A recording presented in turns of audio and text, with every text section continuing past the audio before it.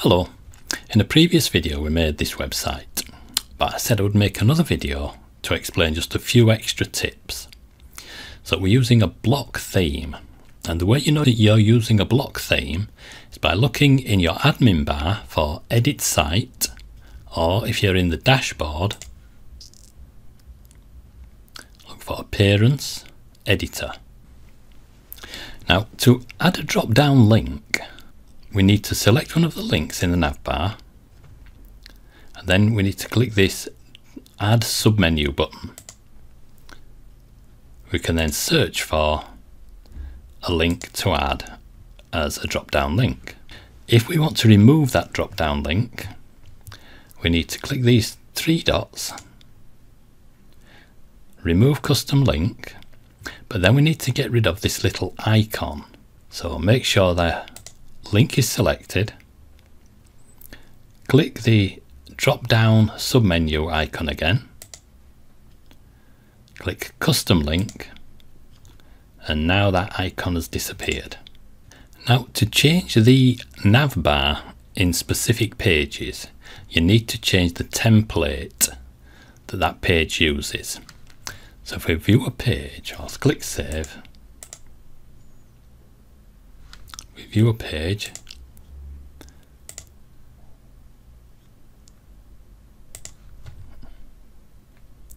now there's different ways to edit templates.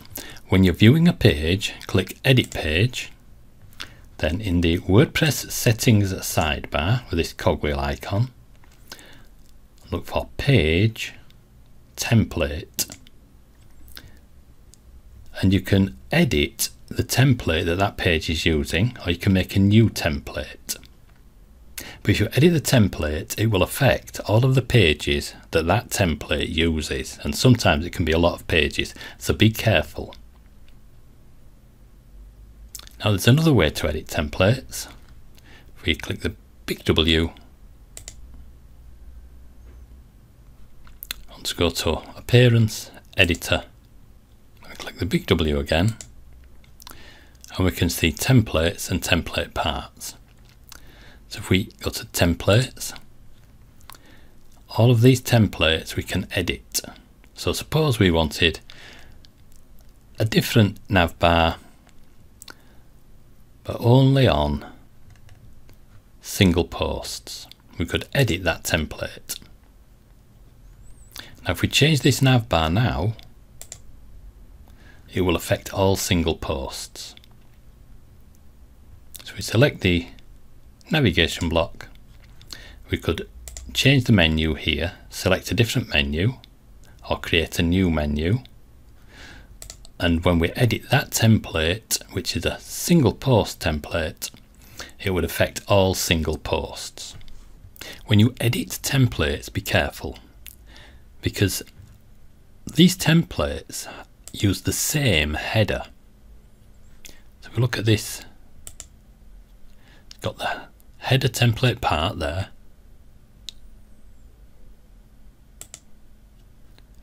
look at another template,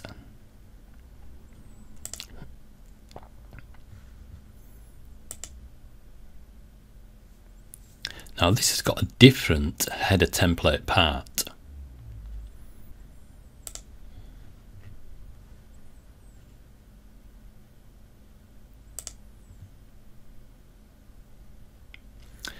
This template is using the header template part. But if you change the links in the header template part, those links will change in all of the templates that use the header template part.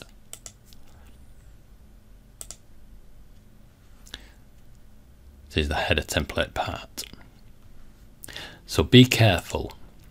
When you change the links in any template, think carefully about the header and if it will affect any other template. This single post template, we customized this earlier, and it doesn't have the header template part. It's got a group at the top there. So be careful when you're changing the links. Think, will changing this navigation bar affect any other page? It takes a while to figure it all out. but it's worth sticking with it and working it out. The important point is that most of the templates use the header template part, so be careful when you change the links in a template. You need to remember that it might affect a lot of other pages. You can also customize these templates. So supposing this is the post content area, and below that click insert after. We could then insert a block. If we scroll down, these theme blocks are useful. We could insert a previous and next post links. So we'll insert previous post, and then we'll add another one. Insert after. We'll add the next post. It's a theme block. Next post. And if we save that and we view a post,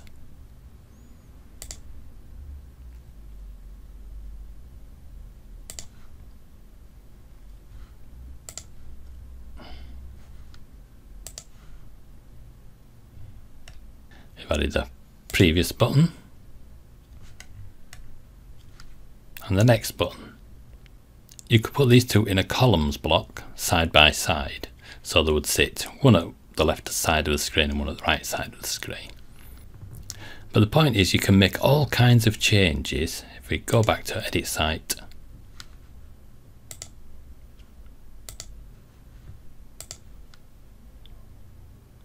you can make all kinds of changes to the page template if you want to. Now while you're in the post editor, you'll see this styles, and if you edit a block here, suppose you change the look of the button block, this would affect all buttons. So you could change the background colour of a button. You might want it to be red or blue, but if you change the colour of buttons here, it will affect all buttons throughout the site. If you've edited a button on an individual page, that individual edit you made on the individual page will override these settings. But if you wanted to change the colour of the buttons or all kinds of different blocks, you can do. All these blocks to choose from, and these are site-wide settings. Now if you want to know more about styles, when you're in the site editor, so if you click this three dots and click help, that takes you to a web page that tells you all about the site editor, and there's links to other information. So you want to know about styles, click the styles link, and it tells you how to use the styles.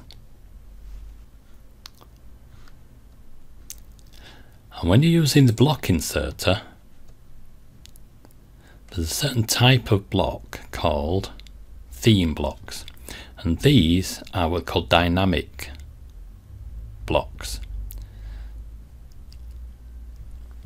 So things like the post date, the post excerpt, the post title, or the query loop. You can make your own grids of posts, things like that. You can do all kinds of different things with theme blocks.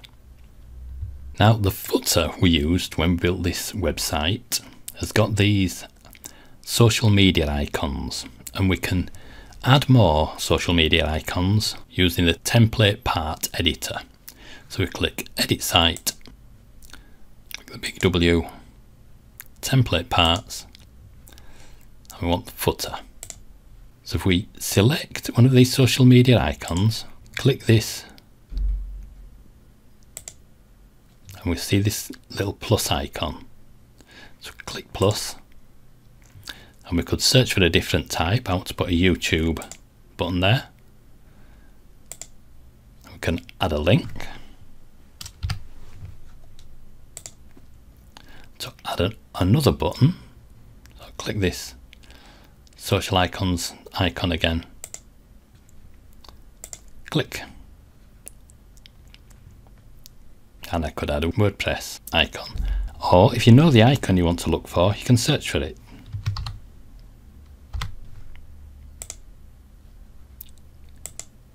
Then just add your link.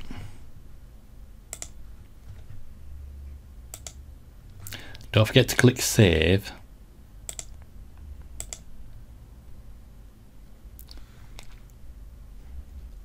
Then we'll go back to our page.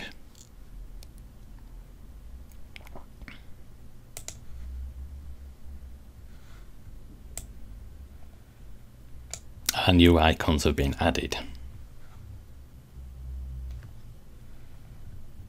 Now there's all kinds of things you can do with these full site editing themes or block themes.